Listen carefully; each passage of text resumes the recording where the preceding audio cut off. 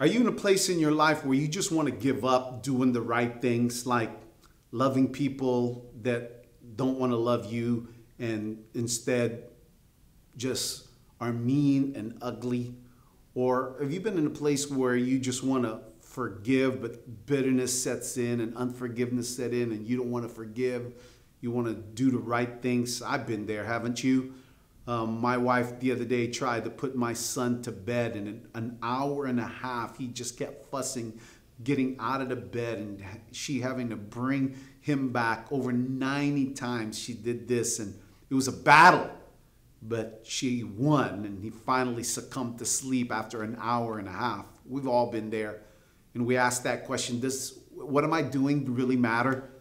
Well, Jesus said it this way about that in a story that he shared with us called the parable of the sower. In Mark chapter 4, he said the sower sowed seed, and it landed on hard ground, it landed on rocky ground, it landed on thorny ground, and some of the seed even landed on good ground where it produced 30, 60, and 100-fold crop.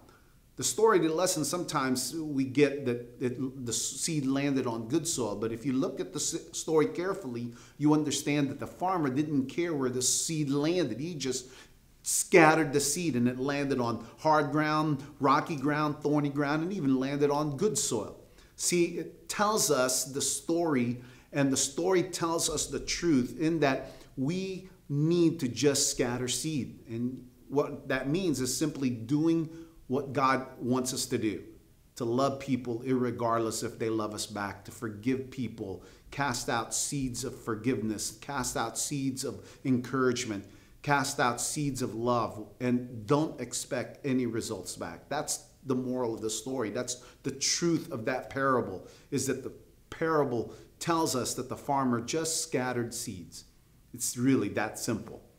So this morning, I'd like for you to understand that all that God requires you to do is to just cast out seed, throw seed, scatter seed, seeds of love and encouragement, seeds of faith, seeds of giving, seeds of just allowing God to use you wherever you are.